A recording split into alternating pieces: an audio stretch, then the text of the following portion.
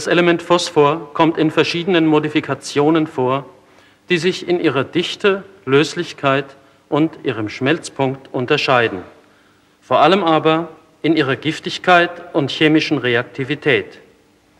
Die Entzündungstemperatur des weißen Phosphors liegt mit etwa 50 Grad Celsius wesentlich unter der des roten Phosphors mit etwa 400 Grad Celsius.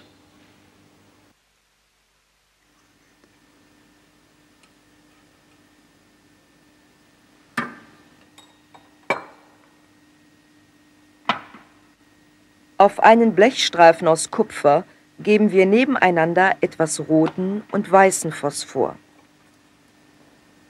Unter den roten Phosphor wird eine schwache Brennerflamme gestellt.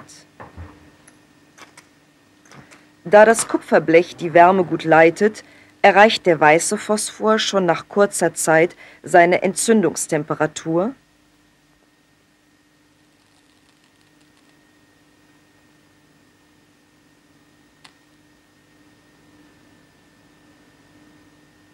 Während roter Phosphor sich erst nach längerer Zeit entzündet.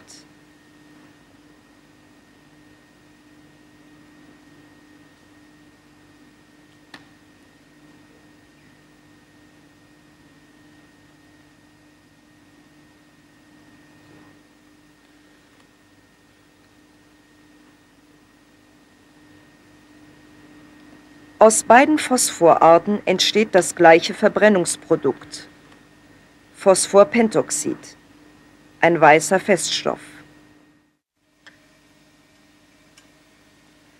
Wir erzeugen Phosphorpentoxid in diesem Versuch durch Verbrennen von weißem Phosphor in einem Standzylinder mit reinem Sauerstoff und lassen es mit Wasser zu Phosphorsäure reagieren.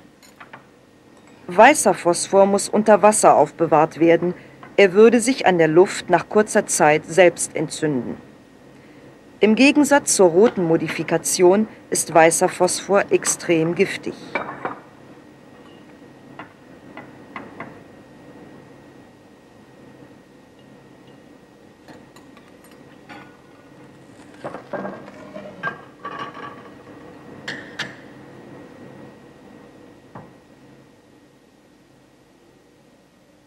In einer heftigen und stark exothermen Reaktion entsteht weißer Rauch aus Phosphorpentoxid.